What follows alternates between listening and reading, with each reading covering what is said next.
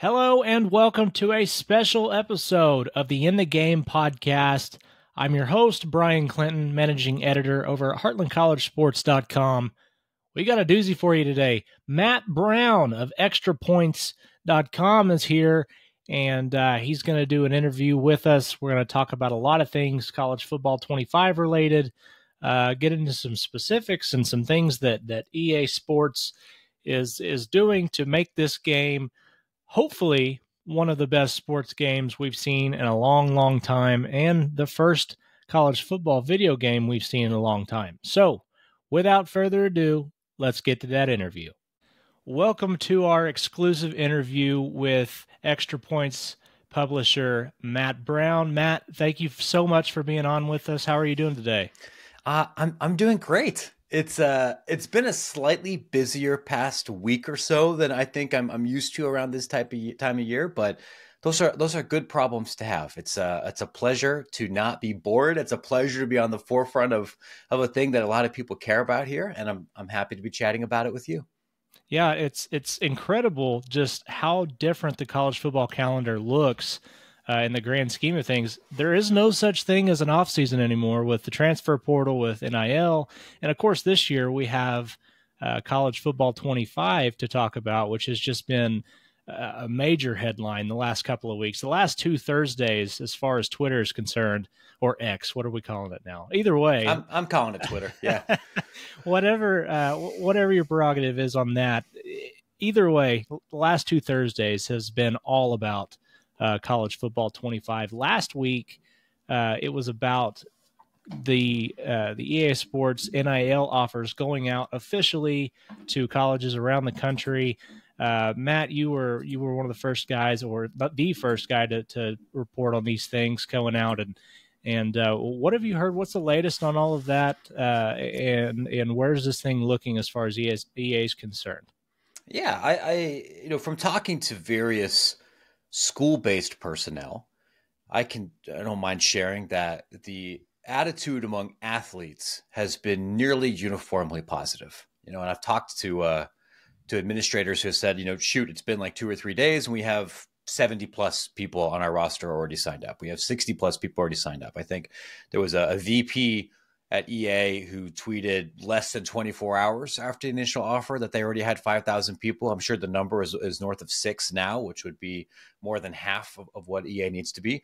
There has been some frustration and consternation on the school side and as some of the multimedia rights partner side, which is deep inside baseball nerd stuff. If you write about the industry, maybe a little bit less interesting to consumers, but even though there have been a few activists, there's been a few agents that have tried to push back on this deal, and we can talk about the pros and cons of this kind of deal. From the athlete perspective, it's been uniformly positive because this was one of the things that has really a deep emotional impact to so many athletes in a way that even many more lucrative NIL deals don't. Like, people want the truck. They're not going to give the truck back. They want the check. The check influences where they go.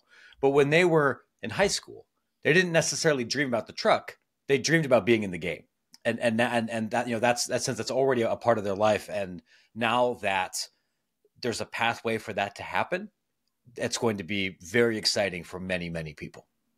So is that where most athletes, if not all, I haven't seen any reports of anybody opting out to this point, and I'm sure there's been some, but is that the feeling? Is that the sentiment? Is just guys are just excited to be a part of the game? I know that some of these guys, it's been 10 years. It's been a decade since we've actually played a new release. But, we all grew up playing this game as something everybody's been looking forward to. Is it the sentiment that most everybody is just going to sign up just for the fact that they could be part of the group that brought this game back?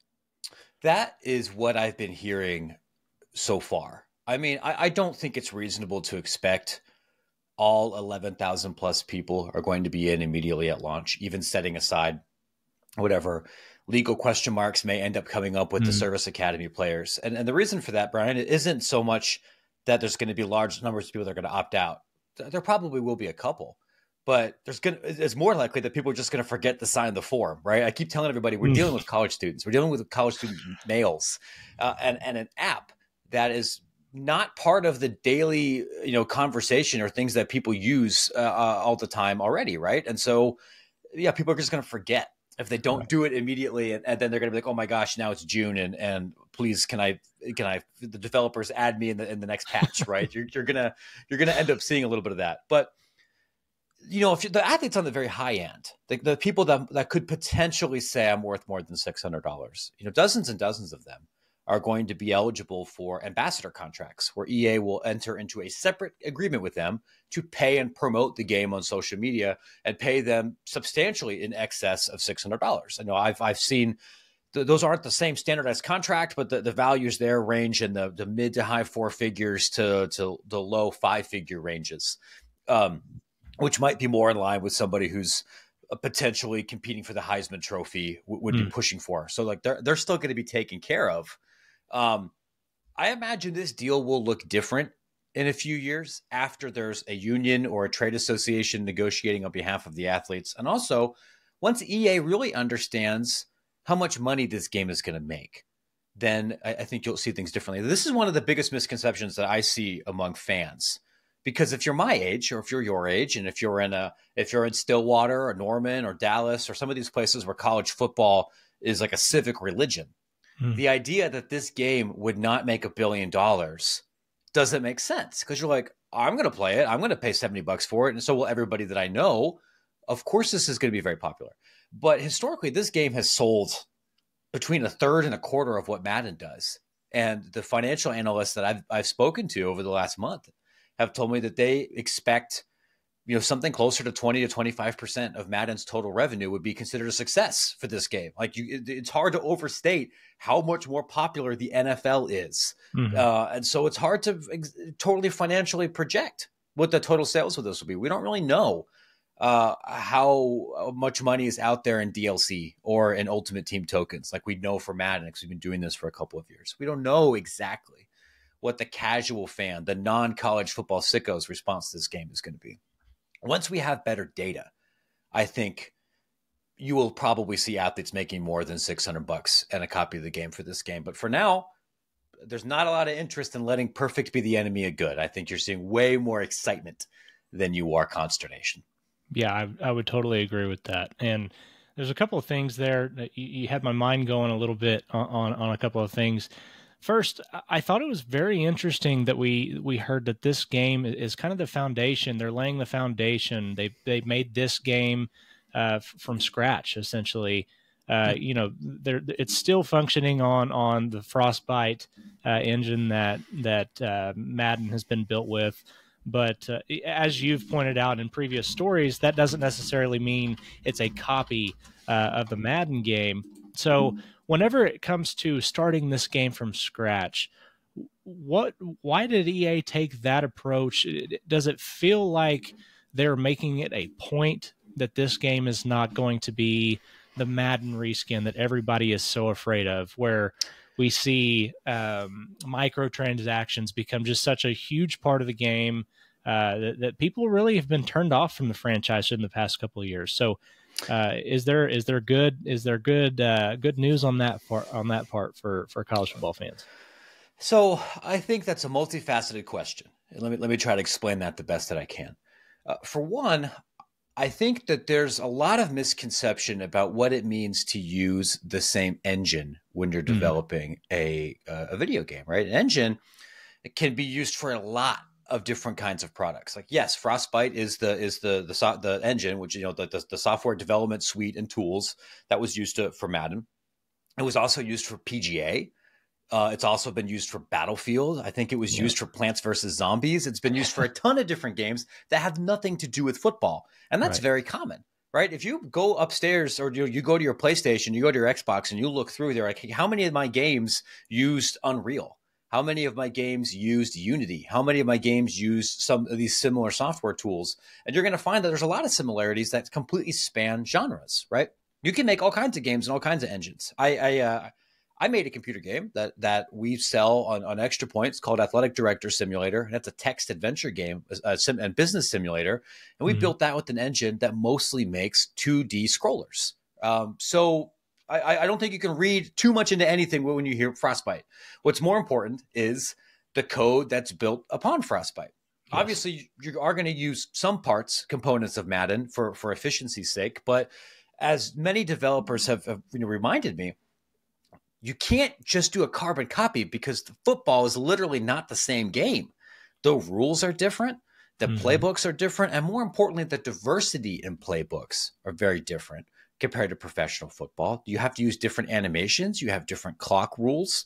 They're very similar, but you can't do a carbon copy because they're literally not. And then when you get, of course, into the actual roster management and day-to-day experience of running a college football program, it couldn't be more different than the NFL. So you can't replicate those particular things. And I would tell people it's not an accident that this game isn't called NCAA football 25. Almost all of the old college football games were called NCAA football. I actually have the OG one right here on the Sega Genesis. We had the Bill Walsh college football here for a minute, and then you kind of you change over. So what people have said on the developer and on the PR comm side at EA to me, and I've even heard this from like licensing professionals, is that that's not an accident. And you really only get one chance to make a first impression. And this particular game, EA Sports College Football 25, is being perceived and internally branded as new IP. It's not meant to be a one-to-one continuation of the last games. It's a new thing. And if you want to make it a new thing, you have to build it from the ground up. I think a lot of fans just kind of assume that you could just Control-C everything in NCAA Football 14, Control-V into the new computer, hit 3 buttons to upgrade it from the 360 to the PS5, and you're done. And like what everyone's told me is like, it doesn't work that way. Literally none of the code, none of the audio, none of the assets, none of the anything from the last college football game can be used in this game. The people who wrote it aren't there anymore. The architecture has to be different because that was 2 video game systems before. You got to throw it all in the trash. So what I tell people is I cannot promise you that the game will be perfect or even necessarily good, right? I own many EA games. Some are excellent. Some are extremely not. And I understand why many consumers don't want to give EA the benefit of the doubt. I'm not really a big Madden guy, so I can't speak to the specific drawbacks of that series, but I understand that there's a lot of fan frustration with it. But what I tell everybody is that whether this game is good or bad, it will be good or bad on its own merits and not be good or bad for exactly the same reason as Madden. Now, to your last point here, which I also think is important, if your concern about Madden is with microtransactions, the engine has nothing to do with that. Like that's in part a corporate decision. And my understanding is, from playing other EA Sports games, is that microtransactions and like buying points for packs is more of an Ultimate Team experience. And if you want to be an elite, nationally competitive Ultimate Team player, whether that's in Madden or FIFA or NHL or an NBA 2K, different company, but similar thing, you pretty much are going to have to pay. But if you are mostly playing in single player experience or playing online with friends, whether that's franchise mode or create a player or many other things in other games, you generally don't really need to pay. You can use that as a shortcut. You can use that for enhanced cosmetic options, but you can have a positive single player experience without having to pay anything. Given that for college football, the primary game mode is Dynasty rather than Ultimate Team, I would be surprised if your Dynasty experience for the typical player was going to be sullied by an overabundance of microtransactions. There is going to be an Ultimate Team mode. I'm sure there's going to be opportunities for digital downloads elsewhere here, but it would, based on my conversations, I would be surprised if it was if those things that concerned you about other games were exactly the same, at least at launch in College Football 25. Yeah, I know that's good. That's music to some people's ears because there's at least friends in my group that have said, "Oh, I can't wait until my star quarterback going into year 2 of the dynasty demands $8 of my actual money for them to stick around." So hopefully that's not the case. Would be really disappointed if it was. But as far as what we have seen from EA Sports and some of the things that came out last week, one of the things that really stuck with me was Chris Fowler's the video he released where he could finally talk about some of the things that EA has been demanding or is wanted as he's recorded some of these audio bites over the last couple of years. And they really seem to be hammering home the game day experience, like really trying to encapsulate a college football game. And so, not necessarily in virtual form, but they're trying to make it feel like you're actually in the swamp playing against the Gators, or you're actually in Beaver Stadium playing against Penn State on a whiteout night. Like it has that feel as if that's been the focus. Whenever you talk about, or whenever you've spoken with people at EA, what are some things? What are some of the more interesting things that have caught your mind whenever it comes to them really putting an emphasis on capturing that game day feel? Yeah, I think that has been perhaps the dominant thrust of my reporting about this project for the last 2 years. Listening to the Fowler bit here, real quick, I have to confess, I was a little surprised to see so many people freaking out. In part because not Fowler specifically, but I had already reported that most of those people were going to be in the game because I've covered a college game day event like last year and just asked like, "Hey Desmond, are you going to be in the game?" And he's like, "Yes, I've been recording like audio for a while." And then some ESPN PR person's like, "No, he didn't say that." I'm like, "Yes, he did."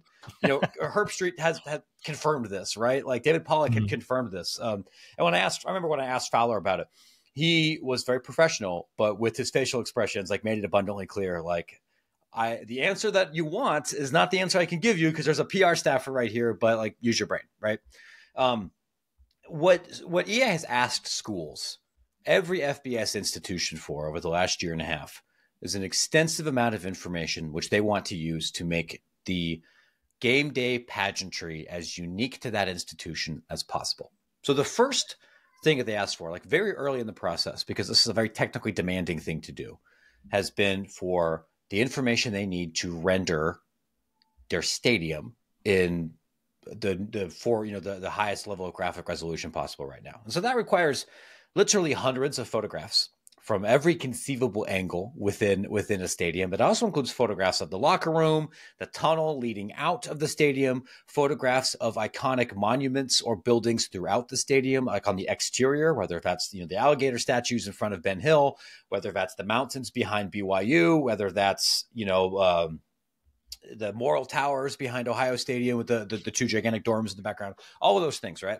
And they've also asked schools that, like, because many of them were in the middle of like facility renovations when this was happening. They're like, if you can't get a photographer in there, or if you got like construction crap in the way, send us the artist renderings of the stadium. Send us the blueprints. Send us what this is supposed to look like. We're smart. We can figure it out. Kansas doesn't even have a football stadium this year, and like they gave EA the data to render their new stadium, or what the stadium's going to look like, right? I believe Vanderbilt, I believe has done something pretty similar. So you have that. Then you have EA saying, we also want every audio file we can possibly get that accurately depicts your full game day experience. And so by that, I mean, if your school plays various songs or sounds in pregame, we want those. If your school plays a certain sound effect on third down or after a first down, we want that. If you do something between the third and the fourth quarters, we want that. We don't just want your fight song. Well, we obviously want that. We want the other things that the band plays all the time. I can confirm that Oklahoma did, in fact, submit things besides Boomer Sooner, although that is on there quite a bit, right? Like, and so you have all of those. And then it's like, hey, what are the student chants? And what are the student chants that aren't R-rated? Because we can't put in exactly what LSU fans say during neck, but we could put in neck. Those kind of things, right? And the schools were also told, give us the stuff that you don't even have the license for, because we have some money to pay for some of this stuff. We can't promise we're going to put everything in the game. We're not going to license every single third-party song, but we can kind of make that editorial distinction, but give us all of that information. Then they said, just didn't give us a bunch of images of like tracking shots around campus or interesting photos from your archives or from your team's history, so we can use these for loading screens. They asked for rivalry games, including ones that have trophies, and rivalries that may have organically formed since 2014, or games that wouldn't be considered rivalries anymore. So the announcers and the game presentation could demonstrate that, hey, a TCU SMU game should feel different than a TCU Oklahoma State game. There's some intensity behind that, right? And then they asked for roughly a cajillion uniform assets, and the amount of depth for a lot of these that I've inspected was pretty surprising to me, because it's not just, hey, give us your home, away, and major alternate. That's goes without saying. Give us your 3 helmets, your 3 pants, all that stuff. But then they're saying, we also want you to give us a bunch of your historical things. Well, did you have an alternate that you wore 6 years ago twice? Do you have a throwback that you wore in the 80s that people are nostalgic for? Do you have something from the 50s, right? The original Ole Miss powder blues or something, that kind of thing. And EA asked for all of this, and sometimes the schools gave it to them, and sometimes it came direct from Nike or Adidas or Under Armour. And some of that, I think I can say this without getting in trouble, some of that's going to be behind a paywall. Like, you're probably going to have to pay $6 for the full uniform set. Some of that stuff is not going to be released yet, because what EA has told schools is, if you're planning on doing a fun alternate uniform this year, we won't break that news. We'll hold the asset until you release it to the public, until you wear it in a game, and then we could do an update. And then what you wore in October is in the game the next week, so then people can play with the cool uniform that you released. And some of that will appear later. Some of that will be, you have to pay $8. Some of that will be there at launch. But you can't play an Oregon football game and only have 3 uniforms. No. You have to be able to have 60, right? If you're playing as Penn State, you're not going to get to play as something wearing pink. Like, it's going to be the same thing since the Paleolithic era. Like, that's that kind of a, attention to detail that I think is, from what I've seen, is expanded from the last couple of releases that I think people will be excited about. Yeah, I'm certainly excited about that. It just brings more realism to the immersive experience that everybody pays for whenever they hand over $70 to play the game. So that's fantastic. As far as some of the other things that we've seen and heard on this game, I think it's exciting to talk about what are some of the game modes or the specific things that you can expect. We know about Dynasty mode. We know about Road to Glory. One of the, and this may not be a popular thing, but one of the game modes that I really enjoyed growing up was the mascot mode. I don't know if there's any confirmation or anything on that, but are there other game modes like mascot mode that I don't know what you're at liberty to say or not say, but are there other game modes like that maybe bring some sort of unique experience to this game versus previous iterations? The only things that I can confirm in front of a recording microphone right now are that there is a Road to Glory mode, there is a Dynasty mode, there is an Exhibition Play Now mode, and there is an Ultimate Team mode. Anything else I am not allowed to share or don't know. Like, legitimately, like I get asked about the mascot mode a lot. I legitimately don't know the answer to that question.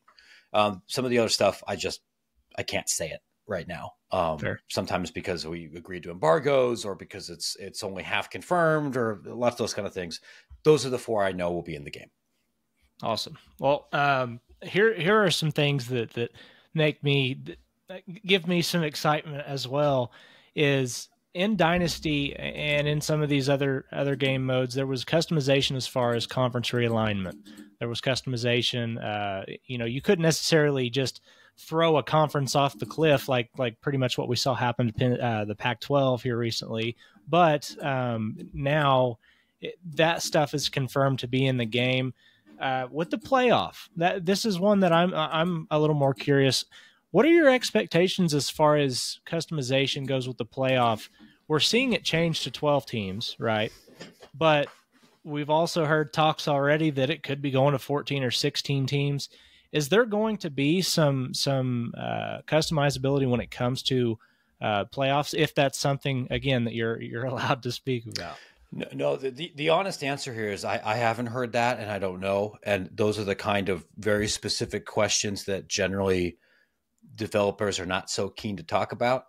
I would say, if you're asking me to speculate, there's no talk of expanding the college football playoff for the 2024 football season, which is what this game is meant to originally replicate. Those are the rosters that you're using. So I would not expect playoff options that extend beyond what's currently there. What I can tell you, and I have to use my words carefully, right? What I can tell you is that I have seen internal documents that I promised I wouldn't explicitly one-to-one share the contents of. And I've talked to people on the company who have said, user customization and user generated content is a priority and a theme of this release. Because I get asked questions about team builder or changing uniforms or many of those other things. So while I can't specifically say team builder is in the game or that this exact customization feature is in the game, I can say user and custom content is a priority in this coming release. And whatever you want to take from that statement is between you and God. So hopefully that answers some of your questions. No, that's great. That's great. Just a couple of more here. I know you're a busy guy and you got lots of things going on, but an interesting discussion we had before the podcast started that I want to I want to hammer out again. You became the guy whenever it comes to EA Sports College Football 25 and breaking that news. How did that come about? Like, what was the initial thing that happened that really set this in motion for you as far as one of the major things that you're covering from day to day? Yeah, I mean, and I've said this before, but I'll be honest about it. It was an accident, right? Like for many people that only know me from talking about EA Sports College Football, I am a working professional sports writer, and my entire beat is the off the field stuff in college sports. So I don't really write about who wins games. I don't really write about individual recruiting battles. I certainly don't write about lines, but I write for an audience of, not just fans and not just reporters, but a lot of industry people, right? A lot of athletic directors read my stuff because I'm writing about things like sponsorship revenue and legal challenges and media rights valuations and some of the big vendors and big companies that kind of work in like, college sports Inc. sort of thing, right?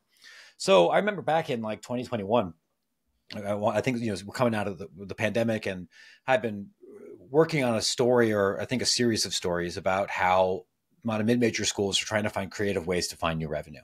And now this is pretty standard, but at the time it was more novel to have a licensed beer, to partner with a local brewery or in some cases coffee roasters, or New Mexico State I think does it with like green chili salsa and a couple other places. But you would reach out to some company and you'd license your school's intellectual property, and that's the official beer of whatever. And I remember the school was Nevada. I had been hearing rumors that there was like going to be like some kind of Wolfpack Pale Ale or something. And I don't even drink. I know almost nothing about beer. But I'm like, well, this is a business story, so let's file some open records requests to get some, see some correspondence between licensing agents, and let's see what we can learn. And there was a bunch of stuff here about beer, and I don't even know where it is in my computer somewhere. I never ended up writing the story. But I also got the initial project proposal from CLC, the Collegiate Licensing Corporation, to Nevada, and I've later got this confirmed. It was sent to everybody, that specified, hey, here's the game. Here's what systems the game's going to be on. Here's what they're originally planning to release the game. Here's what we're going to do with NIL. Here's how the licensing works. Like, that was the initial first huge bit of information. And the internet's ruined our brains, so we kind of forget that this stuff is like 3 years old, in the beginning of this project. But I got it. And I was like, all right, this is way more interesting than beer. This is my new thing, right? So once I saw that, and then I filed a gajillion other requests. Better understand what are the job titles at the schools that handle this, who are the people at CLC, who are the people at EA, what kind of information is being shared. And so that's why if you look at Extra Points of the last 2 years, that's where the majority of my coverage has come from. And I do a lot of open records reporting for other things other than this, but there was that. You do that long enough, then EA starts to finally return your calls. Because at the very beginning, they didn't want to talk to me at all, which I understand. They're not used to talking to nosy reporters this early in video game release processes. You can't foy with the Jacksonville Jaguars. But brother, you can definitely foy with Georgia Southern. You can foy with these other schools, right? And after you do this for a while, then it's like, okay, let's talk, right? Because like, let me give you some context behind that PDF so you don't get the wrong thing. So now, yeah, by accident, I can comfortably state I've got people at a bunch of different schools. I've got people I can talk to with many of the NIL licensing and sponsorship companies that work in this world, and at multiple places at EA. I like video games. Video games are a hobby of mine. I wrote a computer game, so like that stuff does matter to me, but I don't want to be a video games reporter. And this has just been a fun little kind of niche to dig into within my regular beat. But like, there's a lot of people that seem to think I work for EA, or I've gotten DMs from people. Like, I literally got one today. Like, hey, can you help me get a job at EA? I'm like, no. I've had people ask me if I could get them unbanned from Madden or like the other things. I'm like, my brother in Christ, I'm begging you to read like more than one thing. That is not what I do. I am the guy Right. that writes about your NIL collective's fundraising efforts, not the guy that's going to get you unbanned from Madden. Oh, that's fantastic. Oh, man. Well, It's weird, as man. we kind of wrap up here, just totally off the wall speculation, if nothing else, I'll throw you mine out first. If I was to guess who the cover athlete is going to be here, I think I'm going Shadur Sanders. I think that's who I would have to speculate or guess. Who's a guy like just random? Who is somebody that you wouldn't be surprised, I guess, to say ends up being the cover guy. I thought Nick Saban for a while had some juice, but now that coaches aren't going to be in the game, I feel that would be a little bit weird. Although he's not on the sidelines anymore. I feel bad about like openly speculating because there are people that are going to YouTube and share this video and they're going to ignore the speculating part and be like, Matt Brown says so-and-so confirmed. No. So like, that's why I have to over communicate because I've been burned by this before. What I think I could say is one, I'm pretty confident there's going to be more than one cover athlete because I'm pretty confident there's going to be more than one cover, whether that's regional covers or whether that's a standard and deluxe edition, right? Which has become more standard in sports video games. Sure. I know for a fact that EA is going to release a version of this game that costs more than $69.99. So that would open things up. I'll tell you, for an outside the box suggestion, it would be somebody who's not a current college football player at all. It would make sense to do one of those because that's something EA has never been able to do. That's a different contract. It would be expensive. Mm-hmm. I've heard people in and outside the companies speculate that one option could be a cover with all of the Heisman winners between when the last game was released. Or people that might have been on the cover had that not been there. I've heard talk of potentially having a mascot be on the cover, which was done as a regional cover. I want to say in like one of the 2009, 2010 versions, there was a Sparty edition. If it were me, I would look at putting fans on the cover of one of them because that's the genesis of why this is returning. That's a major theme of this particular game, or is the fan experience and what makes the pageantry and immersion of college athletics different from college football. And that's the people that paint themselves funny colors and hold up game day signs and do all that stuff. But that's just me talking. Who's going to be on the cover is like a Fort Knox level secret. It's things that people at EA who are working on the game do not know the answer to right now. Could be Sanders, could be, Quinn Ewers. It could be Carson Beck. It could be somebody at Ohio State. It could be like 9 different people. That's legitimately not something that really matters that much to me, but I get that it matters a lot to other people. I would just say, do not limit your speculation to just the top 15 preseason Heisman poll candidates. I would encourage you to expand that potential pool. That's awesome. Well, Matt, thank you so much for joining us. We really appreciate it. Hope to have you on again soon. Before we let you go, tell us where we can get everything that you're writing and where we can find you on social media. Yeah, if I learn anything new, and when I learn more things about this game and about future game projects, the first place I'm going to put it is going to be on my newsletter, which is at extrapointsmb.com. 2 of those a week are free. 2 of those are behind an $8 a month paywall. It also includes a lot of stuff about the business and the industry of college athletics. So you can find all my old coverage, all my other reporting and everything there. I'm also on Twitter at Matt Brown EP.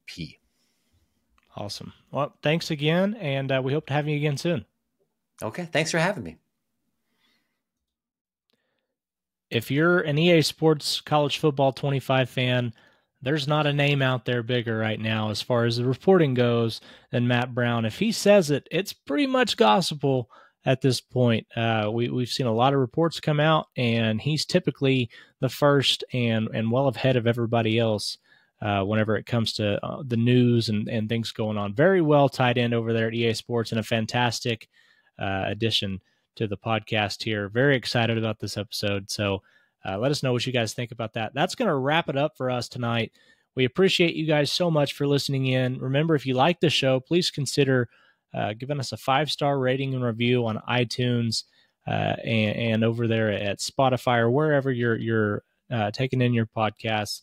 And this is going to be on YouTube as well. So if you like it, please just hit the subscribe button share this and like it, and let us know in the comments what you guys think. Some of the things that you may want to hear about in future episodes. We do read that stuff, and we try our best to get back to everybody on those. So if you do that, just let us know, and we will get back to you as soon as we can. But for now, that's going to do it for us. This is the In the Game podcast. I'm Brian Clinton, and we will catch you next time.